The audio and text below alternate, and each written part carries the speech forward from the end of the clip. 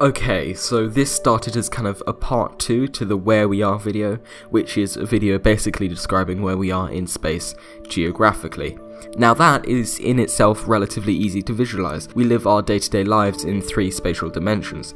However, we also live in a 4th, temporal dimension, known to us as time, which is more difficult to visualize and talk about, but we're going to try and do that anyway. Let's do this. As I just mentioned, time is kind of like a 4th dimension, one which we are forced through with little ability to control. However, thanks to this dimensional type thinking, we can display a passage of time as a simple line on our screen with length measured in years, making it a lot easier to visualize with our primitive simian brains. However, time is so monstrously massive, perhaps even more massive than space itself, it can get very hard to visualize very fast, but never mind, we'll try to fix that when we get to it later. We are here. Wait, hold on, let me try that line thing. Yeah, we are here. The line in this case is 20 billion years long, though in our case that line extends several thousand miles off the side of the screen to the right, because the future is potentially infinite. This is the past, this is the present, and this is the future. The present is a weird, instantaneous but malleable thing which for our purposes doesn't exist unless we're describing something relative to it. This end, where the past seems to begin, is where the Big Bang is located. The Big Bang, as you surely know, is a massive rapid expansion that seems to have formed our entire universe, and while humanity as a whole is unable to figure out what came before, if before is even applicable, we can just ignore it. To quote the great scientist Stephen Hawking, "Since events before the Big Bang had no observational consequences, one may cut them out of the theory and say that time began at the Big Bang." So if you disagree, go and blame him, not me, but for our purposes this is the start of time itself. So to zoom in, here's our past, 13.8 billion years long. To try and to fail to put this in perspective, here's when stars started forming, here's the formation of the Milky Way, of the solar system, of Earth, of life, of multicellular life, complex multicellular life, of animals on land, and so on. Zooming in, we can try and see more detail. This second line is about 500 million years long. Our past is made up of 28 of these sections. Here's the geological time periods overlaid on top with the famous Triassic, Jurassic and Cretaceous periods where the dinosaurs were around. People don't realise how long dinosaurs were around relative to us before that asteroid came and mucked everything up. If we go to try and overlay our genus, Homo, hey, no laughing, on the line, it would be exceptionally tiny. Wait, hold on a minute, I should probably clarify what a genus is. A genus is basically this family or group of species that have a common origin. Races are to a species as species are to genuses or genii. In fact, if we attempt to overlay Homo on the line, and the line is example 1000 pixels long, it would only take up 5 pixels. If we add the genus that Homo evolved from, Australopithecus, it would be 8 pixels long. And this is only a 28th of our entire history. Yeah, we're gonna need another line. The third line is 5 million years long, and our past is made up of 2,760 of these sections. Each one of those black dots is its own picture, and I now know how much my editing software can take because this nearly broke it. And for scale, my massive super shiny modern screen puts this third line at about 30 centimeters long when this video is full screened.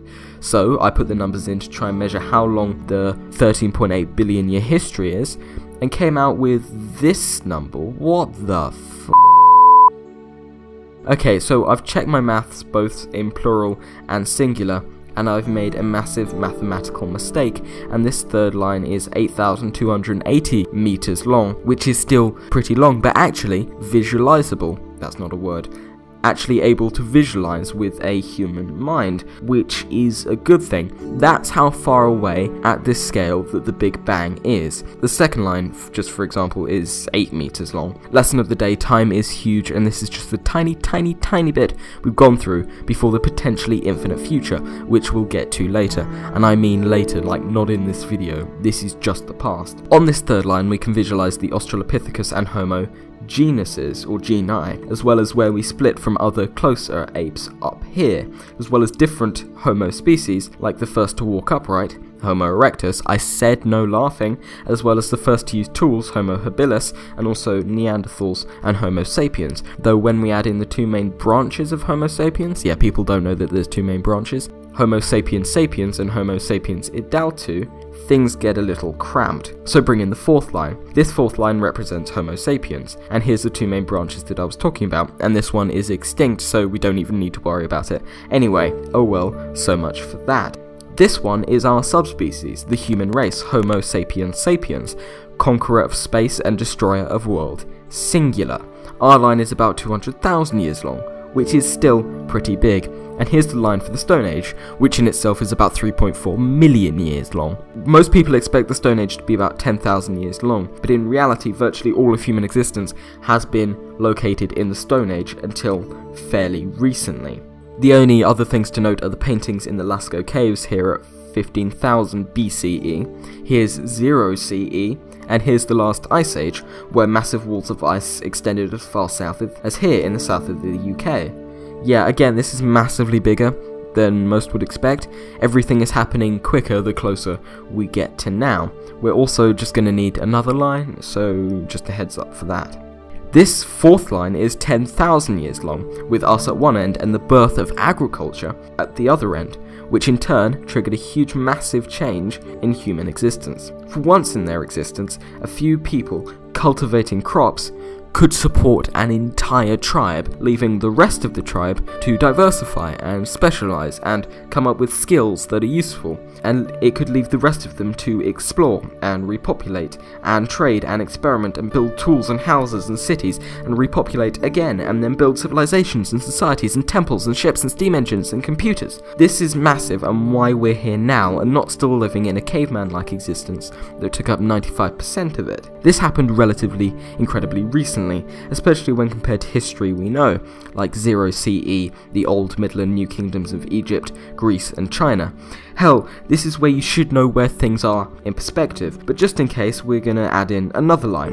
This is our fifth and stretches from now to 0 CE, a date we've chosen to measure from for no particular reason. Well, I say we, Islam is kind of doing its own thing over there in the corner by themselves, but hey, that's a story for another time.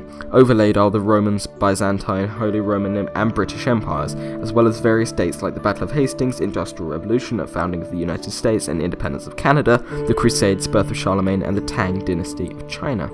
At this point I don't really need to go much further.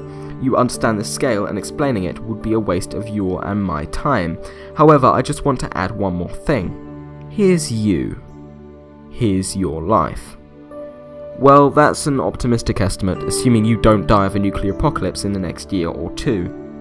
Here's you, and here's everything that came before. Everything you've done, everything you could ever do, everything you ever will do, is on your screen right now. But I've had enough of depressing endings. To hell with them. This tiny insignificance of both you and mankind isn't necessarily a bad thing. We're just looking at it from the wrong perspective. Our modern world may only take up nanometers, but look what we've done with it. For all this time and progress has almost been stationary, but in our brief blink, we've conquered nature and physics, understood the very laws of the universe itself, artificially constructed machines that work for us and think for us. No longer are we mostly dying of horrible diseases or wars or things beyond our control. We've broken down the building blocks of nature and become death, the destroyer of worlds. That shows our capability, and the potential advancement is still accelerating. As a species, we are incredible. In an invisible slice of the universe, we have created so much, and there is so much potential in our future to do so many incredible things, beyond our belief or expectation. And as an individual, you are incredible. In an invisible slice of the universe, you have created and affected so much, and there is so much more potential in your future to do so many incredible things, beyond your belief or expectation. Sure, you may not have much time left on this earth, but doesn't mean you can't do much with it.